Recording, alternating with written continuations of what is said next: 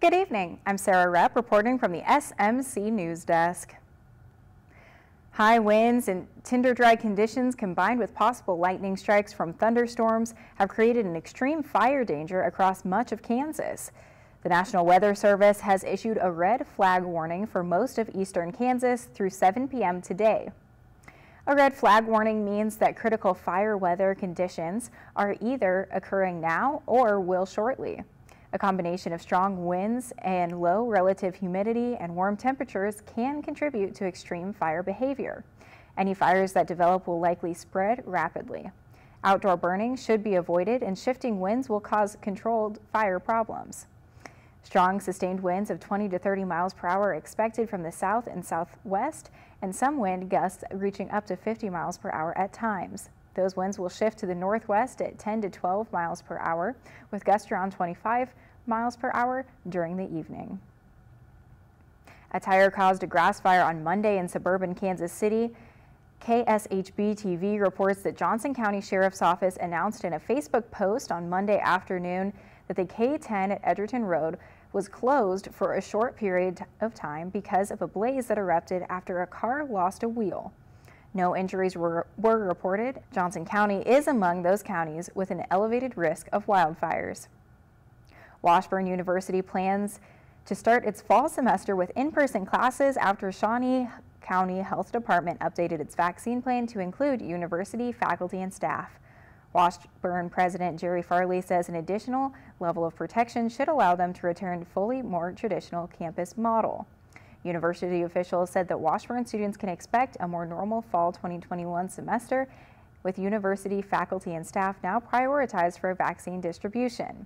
It was not immediately clear what prompted the change in the vaccination policy. Vaccine distribution has ramped up recent weeks, and COVID-19 transmission rates and hospitalizations have fallen. Les Miles is out as the head football coach at the University of Kansas, just days after he was placed on administrative leave amid a sexual misconduct allegations from his tenure at LSU.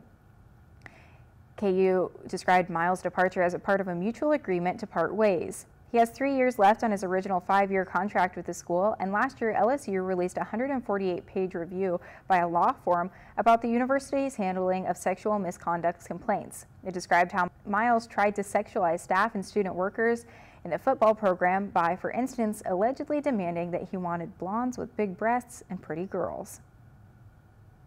Kansas Senator Roger Marshall, MD, has announced that the University of Kansas Medical Center received a large donation from the U.S. Department of Health and Human Services to study the effectiveness of combining menopausal and hormonal therapies to reduce the risk of breast cancer, while also alleviating menopausal symptoms in women.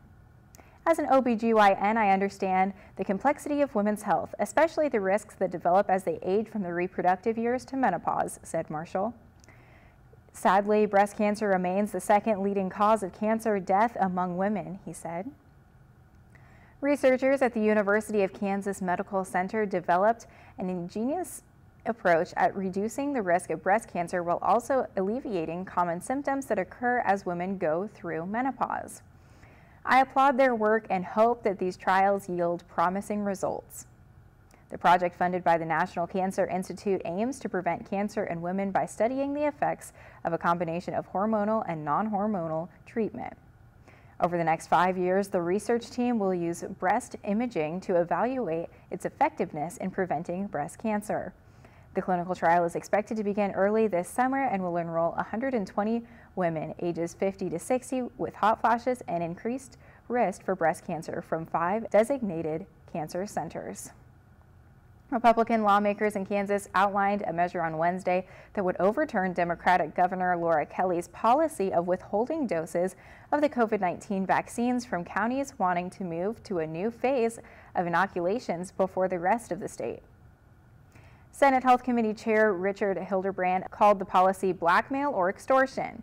The State Department of Health and Environment has described withholding the vaccine doses as an enforcement mechanism, and Kelly says the goal is to keep the train running as smoothly as we possibly can. In local news, 4 skimmers were found on gas pumps at Rod's Texaco on West Crawford Street. On Tuesday, there was a report of fraudulent activity causing Salina police to investigate. Double Check, the company that services the fuel pumps, sent an employee who reported finding the 4 skimmers inside of fuel pumps and they were not visible from the outside. The last time the pumps had been serviced was February 17th of this year. It is unknown at this time if or how many individuals' cards may have been compromised, according to Paul Forrester, captain of the Salina Police Department. Forest River Inc., formerly El Dorado Bus in Salina, has filed a WARN layoff notice with the state indicating that 146 jobs will be impacted. In a letter to employees, the company indicated that the Salina location will be permanently closed. The termination of jobs and closure is scheduled to take place between May 10th and 24th.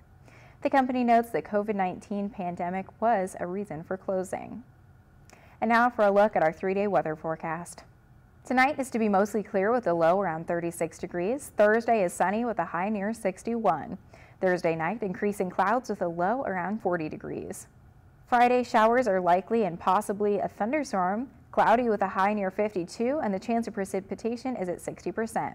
Friday night, showers are likely, then possibly a thunderstorm after midnight with a low around 42, and precipitation is at 80%. I'm Sarah Repp reporting from the SMC News Desk, wishing you a good evening.